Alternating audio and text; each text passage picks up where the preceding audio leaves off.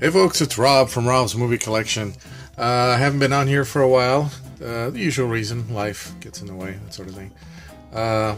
But trying to get into it again, and the easiest way to come back is always just to do a haul video, because they're so simple. You know, just throw up a bunch of stuff that you've seen, or that you've bought, and that's that. So, I thought I would do that. Start off with some stuff I got at Book Off. And just kind of randomly in there because it's been a while. This is the stuff that I've gotten in the last month or two. So let's start off with that. Got Jackie Brown. This is from Book Off, $2.50 there. It's a collector special edition, so I didn't have this one yet. Part of the Quentin Tarantino collection. And also at Book Off, I got The Professional with Jean Reno, and Gary Oldman, and of course one of Natalie Portman's first movies. I'm not sure if this was at Book Off or not. I don't think so, but it certainly wasn't at Best Buy for $54.99. It was a lot cheaper than that. Season 3 of Heroes. Didn't have this third one. I got the other two on DVD, but this one was available in Blu-ray, so I think I might have got this at the library bookstore at work. This one I definitely know where it's from, but not Book Off, Big Lots. The Graduate for $5. They've got a lot, most of you probably know this, they got a lot more DVDs, or Blu-rays, I should say, at Big Lots lately. So this was one of them. And River of No Return with Marilyn Monroe. If you go to Big Lots, for the last couple of months, they've had a bunch of Marilyn Monroe movies on Blu-ray for $5. River of No Return, Bus Stop, Niagara, Gentlemen Prefer Blondes, How to Marry a Millionaire, 7 Year Itch, all the big ones. I've got most of them. I can't show you all of them because some of them are already filed in their respective places. But here's one with Robert Mitchum. I think also the Misfits. You know, you still can find them if you look around. Some of them still have them. And yeah, I think they're worth it, especially if you're a Marilyn Monroe fan, or even if you're not. Got Rise of the Guardians. Pretty good performances. Not the best of the DreamWorks one, but not bad either. I think he's played by Alec Baldwin. He's always good. Got Grimm Season 1. You'll find sometimes at Big Lots, and they seem to have this more and more, they have these full seasons of TV shows for $5. Most of the time, unfortunately, they're TV shows that I'm not that interested in. Grimm I've never seen, but a lot of people have told me that I would like it because of my interest in sci-fi and fantasy and horror and all that stuff. But I've never had a chance to watch it, so I figured for $5 I can try it, especially since it's Season 1. Good way to start off. There, let's fix that a bit before it falls. Drillbit Taylor. I was never really interested in this that much. Owen Wilson can sometimes be too much. But I came across it on TV and I was watching a little bit of it, and I thought, well, for $3, what I saw was pretty standard stuff, but it wasn't bad. So I thought, well, maybe I'll give it a shot. And Mr. Popper's Penguins for $3. I like Jim Carrey, but this is one of the Jim Carrey movies that I've actually never seen before. So that'd be interesting to see what this is like. Some people have told me that it's pretty good, so we shall see. And here's Bus Stop also. That's from Big Lots. It's another one of the Marilyn Monroe films there. Let's see what else. From Big Lots, also got this one I just got the other day. The Comancheros, John Wayne, added to my Duke collection. I hope I don't have this one. I've got so many of them at this point, and I don't always catch up logging them on my my Weebly site. So, but I don't think I have this one. And Silver Screen Icons, one of these combo ones, with Mr. Roberts, which is fantastic, and No Time for Sergeants, this Andy Griffith movie that I've always heard about that is pretty good, so give that a shot. And then over at Book Off, I don't know why. I don't know. I don't know why. I thought, I'll try it. Whatever. This I do know why. The Bishop's Wife, a very good Cary Grant movie with Loretta Young and David Niven. Very, very sweet movie, very good movie. It's good for the holiday.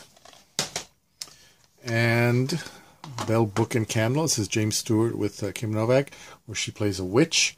I've come across this on TV a couple of times, and it's pretty funny, and I thought I'd finally grab that one. Also from Book Off, Zathura. This, I believe, is it's from An Adventure in the World of Jumanji. Basically, the guy that wrote Jumanji also wrote the book, Zathura. And also directed, I believe, by Jon Favreau, who directed Iron Man. And Von Ryan's Express with Frank Sinatra and Trevor Howard. I've been coming across this one, see it on TV, and finally watched it there. And then I came across it a couple of times at Book Off, and I kept leaving it, and finally thought I gotta get it. Casualties of War. This is with Michael J. Fox and Sean Penn. Unopened for $2.50. It's not bad. That's Michael J. Fox trying to stretch as a dramatic actor. Calendar Girls with Helen Mirren and Julie Walters. Pretty good movie, pretty funny, and Mirren's still looking pretty good there. When Worlds Collide with a receipt from Book Off. There you go. Just so you know, see, I'm not lying. I got it from Book Off. Book Off. Late. Why do I always do these late at night? I paid $7 for this one because this one's hard to find. It's by George Pal. This guy also did the War of the Worlds. And I remember seeing this at the theater when I was a kid when they were showing it in a revival along in a double feature with War of the Worlds. It's a special effects winner. It's, really cool. I'm glad I was happy to pay $7 for that. And also, Il Postino, The Postman. This is an Italian film. Pretty good movie. Pretty good. I liked it a lot. Especially her. She's like, wow. And this one, a funny thing happened on the way to the Forum with Zero Mostel, Phil Silvers, and Buster Keaton, and a bunch of other funny stuff. I believe this is based on the musical stage play of some kind. But I used to see it a lot. The song "A Comedy Tonight," I believe, comes from this movie. So, yeah, glad I finally came across that.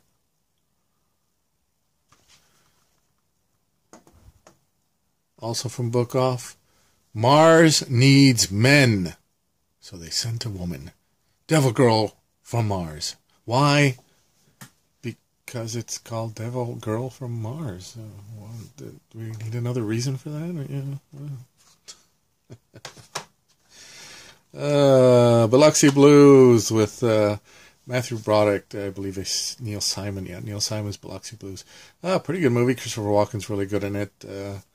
Everybody's really good in this one.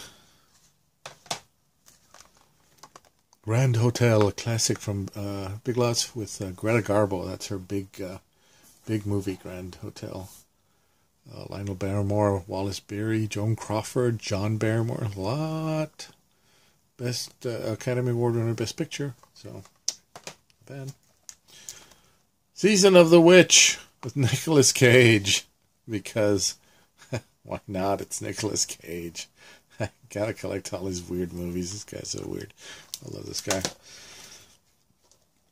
Plunder of the Sun with Glenn Ford. I've never seen it, never even heard of it, but I'm a sucker for these old classic movies, especially the older I get, even if it is full screen. But it's just better filmmaking back in those days. These days it's less and less. And more from the Duke, The High and the Mighty, Hondo, Island in the Sky, and McClintock. I've got, which one do I have? High and the Mighty. I think I got this mostly for Island in the Sky and Hondo. I don't think I have those. Or McClintock, maybe. Well, I think I've got two of these. But anyway, I'm sure you're fascinated hearing that. I wonder about things. My Life in Ruins with Nia Vardalos, Richard Dreyfuss. Kind of, I don't know if it was a follow-up to My Big Fat Greek Wedding, but it's the one that she did afterwards, so and that's pretty Funny, she's like a tour guide. Wing Commander with Freddie Prinze Jr. I've never seen it, but I've always wondered if it's any good, so I thought I'd try it and see how it is. Little Big Man, this one I've definitely seen, definitely a really good movie. It's Dustin Hoffman, Faye Dunaway. Yeah, I've always liked this one. King Solomon's Mines, this one was on my top 10 adventure of the 80s list that I believe was the last video I did before this. Always liked the cheesy fun in this one, made by the guys from Cannon, the Cannon Group. And I gotta get Alan Quatermain, the sequel. And, oh boy, I've been looking for El Cid for a while. Hard to find. I think even on Amazon it's one of those that's either super expensive or out of print or just hard to get. 2-disc deluxe edition with Heston and Sophia Loren, just looking beautiful. I love this movie. It's a great movie. It's one of the epics from back in the day, and I love collecting those epics. And one more thing that I got recently, and this one is pretty monstrous and epic. Godzilla! That's right. Criterion has put out the Showa era films from 54 to 75 of Godzilla. For us Godzilla fans, this is a pretty big thing. Now, I've got most of the Godzilla movies on DVD. I think I'm only missing 2 from here. One is Son of Godzilla, and the other one is Godzilla vs. Mothra, which I was never too broken up about because I don't really like Mothra when he is in a movie with Godzilla, because they always have this dumb moth and worm beat Godzilla, and I never really got that.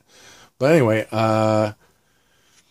this is good and bad. I mean, it's mostly good because it's cool to have these. They're on Blu-ray. I would have been just as happy if they were on DVD. I usually get the DVD versions of the Criterion. But let's see if I can open it for you guys. It's got all this artwork here. Sorry about the glare. We're so professional on YouTube.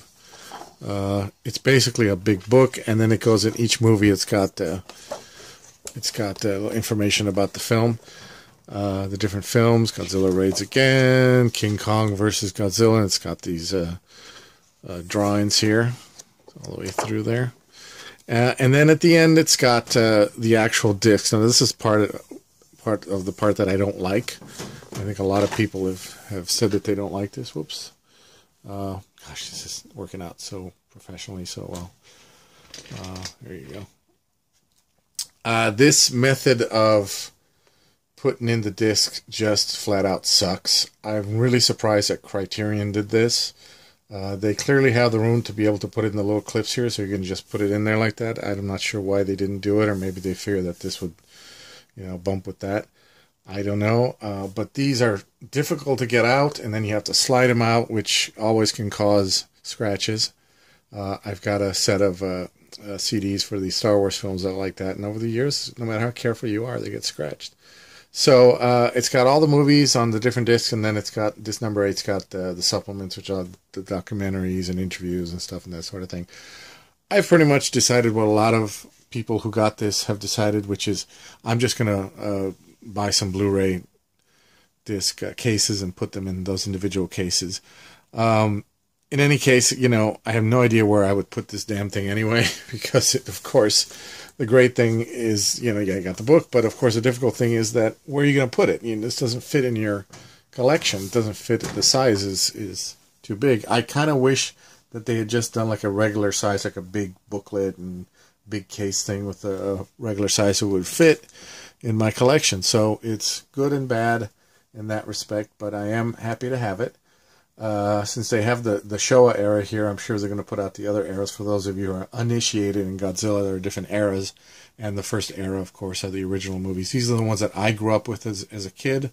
You got the first serious one, and they get a little bit goofy, and they started making them more for kids. But that was perfect for me. I've always said that the tone has changed, and that's fine.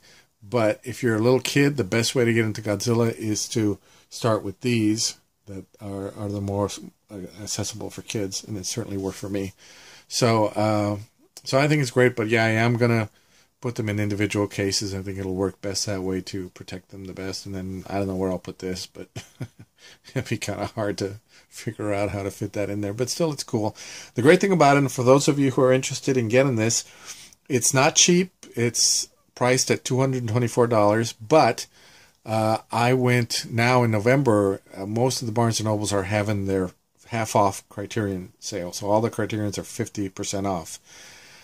Good timing. You go over there and you get this for half off, so you get it for like $112. That's even cheaper than you can get it on Amazon. So if you're interested in this, definitely go to the Barnes & Noble now. I believe that the Criterion sale might still be going on, if I'm not correct, or wrong or correct. But check it out just in case.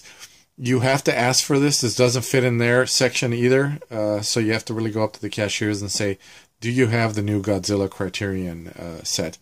And sometimes they don't know. The girl that I asked, she had no idea what I was talking about, and I happened to spot it right behind her in the cashiers.